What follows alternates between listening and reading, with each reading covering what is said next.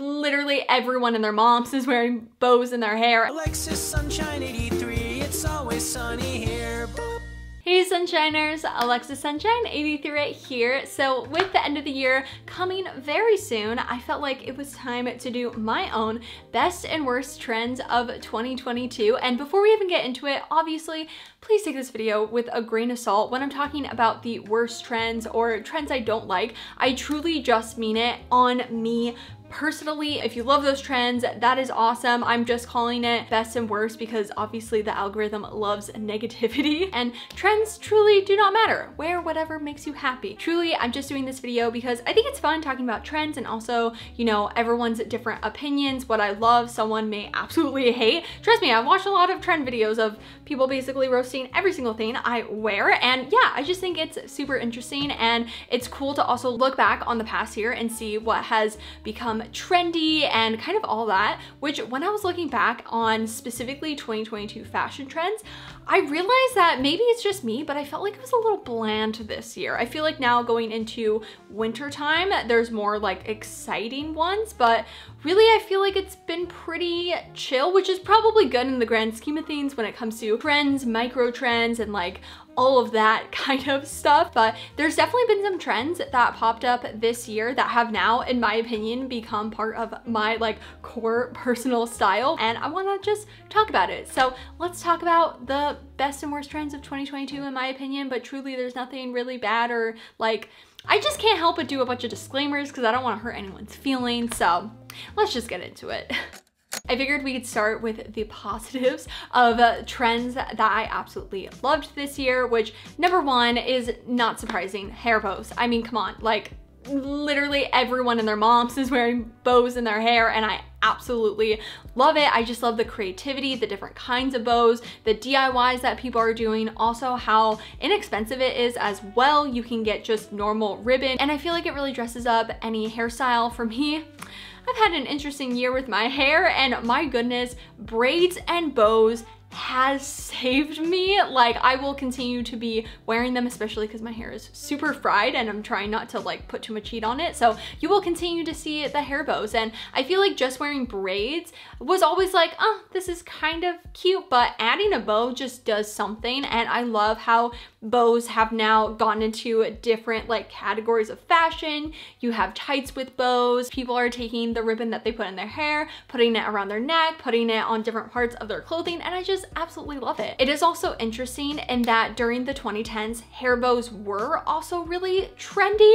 but it was like the big bows that you would put in your hair. Think Bethany Moda. I remember I watched a Bethany Moda video on how to make a hair bow where you buy ribbon and then you like tie it into a bow and then you hot glue it onto one of those like hair clips that you get from Joann Fabrics. So it's been just kind of interesting how something like that has been kind of a trend now, but reimagined in a different way. And I think, you know, trends always come back, but not always as like a copy and paste, more of an inspiration or a new take on it. And I am going to be wearing hair bows forever. I feel like it's gonna be like the puffy headband thing. Like, do you remember when headbands that were super puffy were quite trendy in 2019 and then like everyone stopped wearing them?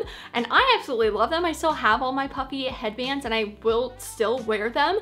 And so I feel like that's how it's gonna be with hair bows, where in a year everyone's gonna hate it, but that's the best thing about fashion is you can wear whatever you want, even if it's outdated. Because also like, who's gonna say hair bows are outdated? Like, no, they are not. The next trend I absolutely loved this year were baby tees, and it really is just a crop top. I had gotten two from Depop that were originally from Brandy Melville. I had seen baby tees like Heaven by Marc Jacobs, Unif, and that kind of thing, and that style of top, which is very reminiscent of early 2000s, but in a different way. It's honestly one of my favorite fits of a t-shirt, which is so funny because I love my loose fitting graphic tees. I wear them all the time, but it has been nice to kind of dabble in a different style of top, and I now have like 4 in that kind of style in that baby tee. Even this it's not a baby tee, it's actually a little bit longer, but it's just a fit. With my graphic t-shirts, I would tuck them in and a lot of times you would lose the graphic, whereas with the baby tee, graphic tee, it's designed for the graphic to be right here, and obviously obviously because it's cropped, it doesn't go past that. So you get the like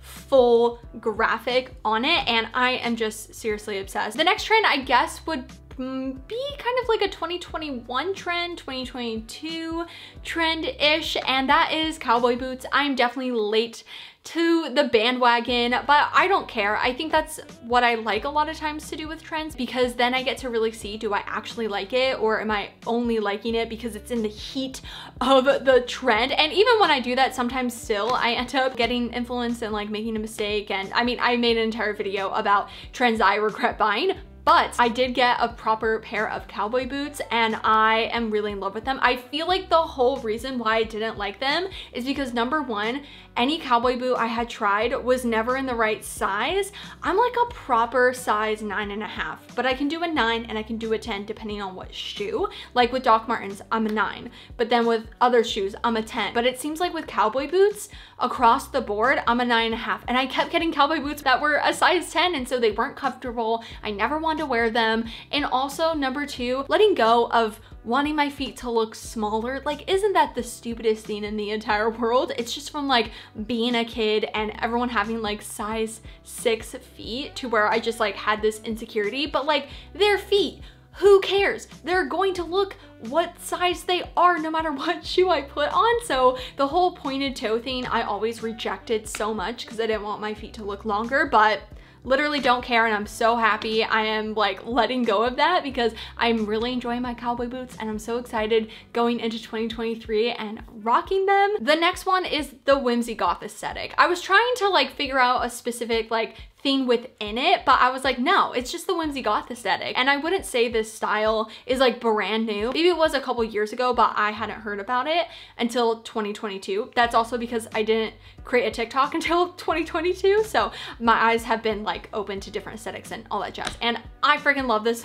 aesthetic. I am a lover of 90s fashion, and I feel like it really tugs on like my favorite parts of 90s fashion. A lot of dresses, darker colors. I made an entire video thrifting whimsy goth aesthetic outfits, and I just had so much fun with that video. I don't obviously dress head to toe in it, but it makes me feel inspired, and I love all the pieces that I had thrifted in that video. So overall, big fan of whimsy goth. This style of top wasn't new, but I just feel like summer 2022, I saw it a lot more, which are tube tops. And again, like, I don't think tube tops have ever gone out of style. I feel like they've always just kind of existed, but I felt like I just saw them a lot more this summer, and I had gotten a black tube top and I'm obsessed with it. I feel like the idea of a tube top, for me, I'm always thinking about like, okay, in real life, like how annoying is it going to be to have to like pull up my tube top? And surprisingly, if you get a tube top that's actually like the right size for your chest,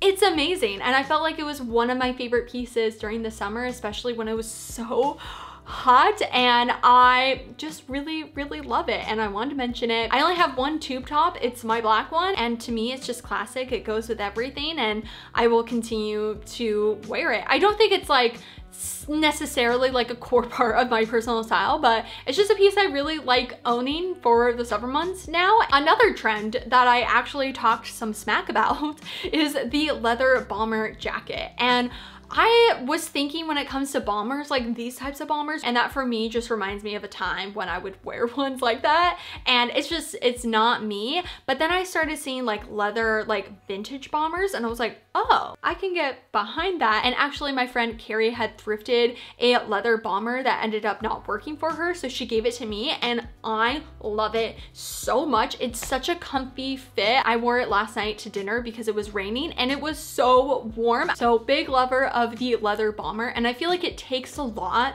for me not to wear my black leather blazer, and the fact that I've been opting to wear that is a big deal. This particular trend I actually had gotten at the end of 2021, and I remember getting comments of, oh, sorry, I should probably say what it is. It is the denim maxi skirt. I had worn it in a video, and so many people were like, oh, it just reminds me of like the church girls, and I had never associated a denim maxi skirt to church, so I think that's why I was more open to it. And going into 2022, I feel like a lot of people still hated the denim maxi, but it started becoming more like accepted to where I feel like most people like a denim maxi skirt now, and it is honestly amazing. I love mine. It just is a nice different way to wear denim. I really want a light wash one because the one that I have is dark wash and I love it, but I would love a light wash, like something like this wash. So fingers crossed 2023. And so technically I don't think I necessarily had gotten it because it was a trend in 2021, but I feel like I maybe then wore it a little bit more in 2022 because more people, no, I was still like wearing it. If anything, I was wearing it more because people were saying how much they hated it. And then again, everyone was like, oh no, I really like the denim maxi skirt now. And yeah, I'm not trying to be like, I'm not like other girls and I was wearing the denim maxi trend before everyone else is, because I'm sure I saw someone on Pinterest wearing it and was like, oh, that is cute. And that's why I ended up getting it. So yeah. All right, now on to the worst trends of 2022. Again, worst trends. For the first one, it is newspaper pattern. And I actually didn't really notice this was a trend until I had watched someone's video talking about how they didn't like the newspaper pattern trend. And then once I like saw that, I then saw it everywhere, and I feel like it's one of those trends that like really popped off and then like quickly like went down very fast, which I'm actually quite surprised because it's not that I hate this trend. I feel like it was probably a really good one in that it's black and white, it's gonna go with everything. I feel like it actually would have been a good one to be very versatile, especially when you compare it to like the bright colored wavy pattern trend of 2021. But maybe it's because it was so in your face that it ended up like not continuing as much. I mean, if you absolutely love the newspaper pattern trend, please let me know, because I feel like I haven't seen anyone wear it in person, but I was at the thrift store the other day and I saw something with the pattern. Personally, the reason why I don't like it is just because I would never wear it. It just isn't a pattern that's super appealing to me, but there's absolutely nothing wrong with it. I will say I don't have a lot of like hot take opinions on trends and fashion, specifically in clothing, but I do with shoes, and it took everything in me to not make this list just of shoes. I think I have like more just opinion about it for some reason. I don't know, I really love shoes, but I guess I also really hate shoes. So I tried to not put too many, but this one are the clogs. And here's the thing, I think clogs look interesting. The like bubble clogs from Jeffrey Campbell, their platform, look super fun. But again, when I think of in reality, how? I just don't think I like a shoe where it doesn't have backing. Sandals are kind of different, but also I don't like wearing sandals. I really only wear sandals when I go to the beach because I'm gonna be taking them off. Other than that, I don't ever wear sandals because I don't like there not being a backing because I fall a lot. So this is more in just like a me thing that I feel like they would slide off my feet because my feet also get really sweaty. I really love all of the colors. I think they're really fun and could add so much to an outfit, truly, but just realistically for me, I could never wear them. The whole headphone as an accessory thing has been very interesting. Remembering when you're a kid and you had those big headphones. Well, I guess when I was a kid, we didn't have big headphones. They were still like pretty like skinny headphones. They were like smaller, but even just seeing the like transition of that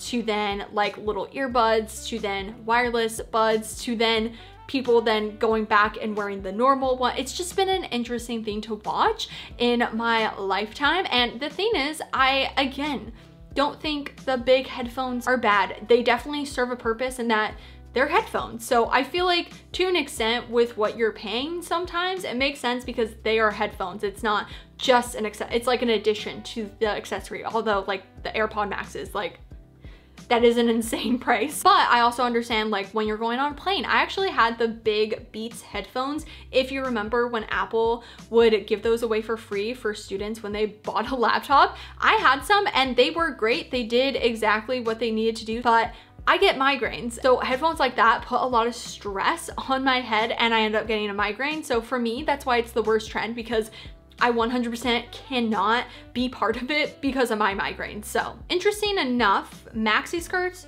were like, I guess they were on trends list for 2022. When I did all my like different thrifting seasonal fashion trends, whether it was like spring, fall, summer, whatever the heck, that's where I'm getting all of these trends from those past videos. And I saw obviously maxi skirts, like the denim maxi skirt, but I saw micro minis and I saw a lot of people wearing micro minis, and I just can't understand how to wear them because even a mini skirt is like, that's a lot for me to be wearing that out. So then a micro mini skirt, maybe it's because I also have quite long legs, like my height is in my legs, that idea, it's literally like I'm wearing just my underwear, which is a look, but I just don't really love it on me. I have seen people taking the micro minis and putting it over like pants or like another skirt or styling it in that kind of way, so not just by itself, and I feel like that's fun. I think that's cool. Again though, I just like wouldn't really style them in that they don't go with my personal style. A lot of trends sometimes are more just for like taking photos. Like they look really good in photos and maybe feel really comfortable wearing it in a photo, but then when you try to take them into daily life, it just doesn't translate the same. And I feel like the micro mini is kind of that, unless that's your like style already, then I think it probably is just completely normal and you're doing your thing and wearing an amazing outfit. But it would be like, oh, it looks good in a photo, but I'm never gonna actually wear this, and I don't want to do that. I want to like thrift the clothes that I'm actually gonna wear and not just for a photo. The last worst trend is ballet flats. And okay, here's the thing. I think ballet flats are beautiful, especially like when people have like ribbon with them. I think they're so cute, but I've been trying to thrift some ballet flats, and anytime I see some, I'm like, oh, I should get them because I really want ballet flats. And then I'm like, I just don't think I would wear it. There's something about the style of the shoe that just, I would never gravitate towards. And I've seen a lot of people with the Miu Miu ballet flats that are, again, absolutely beautiful, but I think they're like a satin material, and I'm just like, what if you accidentally step in a puddle or it gets dirty? Like how do you wash it? I feel like in my video, again, sorry, I keep bringing up old videos. In my trends I regret buying, somebody had commented that they have come to the like conclusion and I guess like acceptance that there are trends that they like specifically on other people, and it's nothing about like confidence or like self-esteem. It's just truly you end up never wearing them, and that is totally okay. And that's how I feel about ballet flats. I think super flat shoes in general for me just don't work, which is ironic because I have completely flat feet. So flat shoes should in theory work for me, but no, I need just a little bit of chunk, not too much platform, but a good amount. So I think that's also why every time I think of getting ballet flats, I'm like, no, I don't think I'm gonna wear them. And I truly think it's because it's just way too thin at the bottom. Hopefully you all enjoyed me just chatting, rambling, and it'll be interesting in that like maybe next year all of the trends that I think were the worst or that I hated maybe end up being like well, I really don't see myself getting into micro minis. It's just nice to also look back at these videos and see like what the trends were and how things have changed or how they've become even more of a trend in the new year, which let me know in the comments down below. Do you agree with me? Do you disagree with me? Please be nice to me. And if you'd like to see my face again, then make sure to subscribe right down below and hit that little bell to be notified every time I make a new video. And also don't forget to follow me on Instagram, which is AlexSunshine83. I will see you in my next video, and I hope you have a super sunny day. Bye!